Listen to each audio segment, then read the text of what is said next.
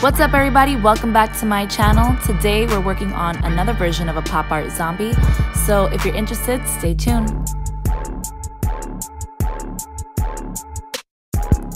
Alright guys, so first things first, we're going to start off with skin prep as usual. We're going to outline any decaying parts of our skin. For me, I wanted to have my mouth decayed and all ripped apart and have some holes in my skin as well as my chest. Then we're going to go in with one of our favorite flesh tones from our Wolfe Essentials palette, the Monster palette. Okay, I chose this color because, I don't know, I wanted to kind of create a realistic pop art zombie. Is that a thing? I don't even know if that's a thing. But anyway, I'm going to then go in with a brown shade to create all the hollowness for the cheekbones, the temples, the collarbone, and so forth.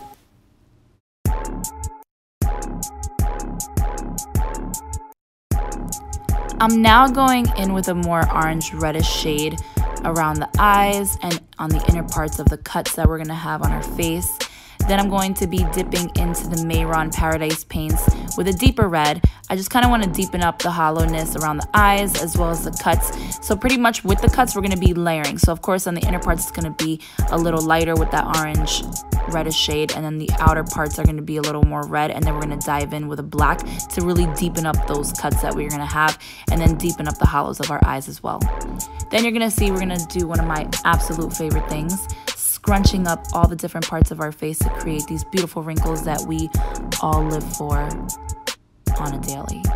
So you want to scrunch up that forehead. You want to create like a weird face, I guess, for your eyebrows, the nose area.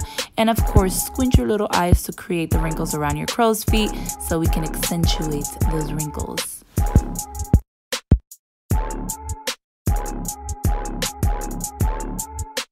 So to create this really malnourished look, you want to go on ahead and take a black shadow and deepen up those hollows around the collarbone. I chose to use a shadow instead of a paint, being that I wanted an easier blendability, and later on we're going to go in with the black paint anyway for the pop art effect.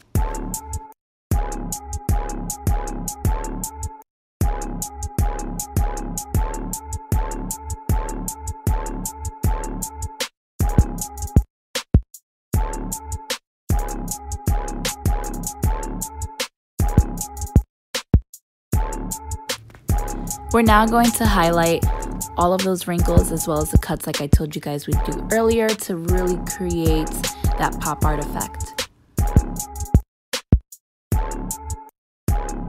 Halfway through, I realized I never created an actual temple even though I was contouring in that area. So I took some black and red paint to create that little decaying temple area. I then started painting black over my eyelids. What I like to do is at the end, I'll close my eyes and that's supposed to like be my eyeballs. However, I went over this with white, so I don't even know why I'm showing you guys this now. I don't like to wear contacts because I don't know how to really put contacts in without hurting myself. So if you guys have any good tips, let me know, because for now, this is how I do my eyes. All right, so appreciate it. We're then gonna create some little chiclets for our teeth using white. And then afterwards, I'm going to go in with a deep red to create the gums, some black to create that shadow. And then I'm going to kind of go over the teeth with a little bit of yellow to create like that decaying effect. And then I'm going to mix the red and black to create like a deeper gum effect the higher up I go. Because again, this is supposed to be like a decaying mouth where everything is just... it's decaying. Like, I don't know another way to even explain that to you guys. I need to get better with my makeup vocabulary, and I promise I will, because makeup terminology is just not my thing, but I'll get there.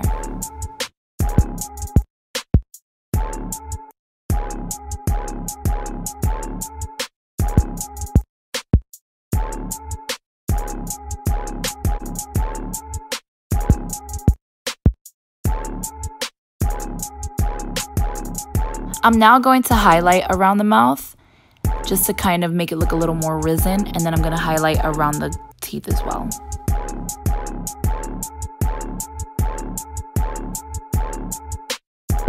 And of course, this wouldn't be a perfect zombie tutorial if I didn't add a little bit of blood. Duh. Oops, got a little bit on the backdrop. Anyway, what I like to do with the Graftobian gel blood paint is add a little bit of water. That way I can loosen it up and add it to any wounds that I may have created onto the face. And this, guys, is the last touch to my final look. I hope you thoroughly enjoyed this tutorial. If you have any more looks you want to see for the season, please let me know down below. And don't forget to like and subscribe. So until next time, mwah.